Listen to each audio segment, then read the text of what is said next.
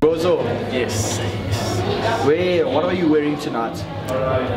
Bit of Chanel, Gucci. I didn't go that far. No, you're looking good, man. Yeah, thank you. Are you excited for the night? Very excited. Is it? Yeah. That's good. I was actually wondering when this was going to happen. I finished quite a long time ago. You know, we always, they've got a saying, always the best for last, eh? That's why we've waited for you. Always the best for last. Tell me, Ntokozo, is there anything that you would like to say to future students about the academy?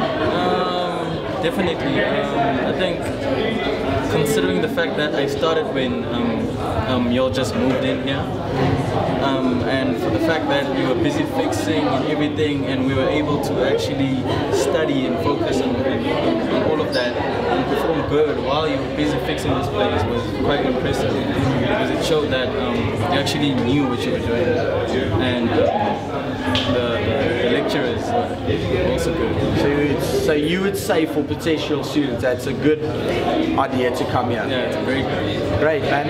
Tell me, were you scared when you came here? Yeah. Were you? It was straight from high school to here. So. Oh, I can imagine, man. And now, do you think it was worth it? Yeah, definitely. Is it? What's your plans now? What you doing? I'm coming back here, but it's gonna be distance learning. Oh, serious? Yeah, because I'm already working and everything. So.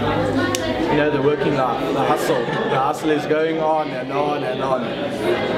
You know what? I'm definitely going to see you soon, okay? We're going to celebrate your, it is an achievement after all, so we're going to celebrate. I'll speak to you soon. Thanks, man.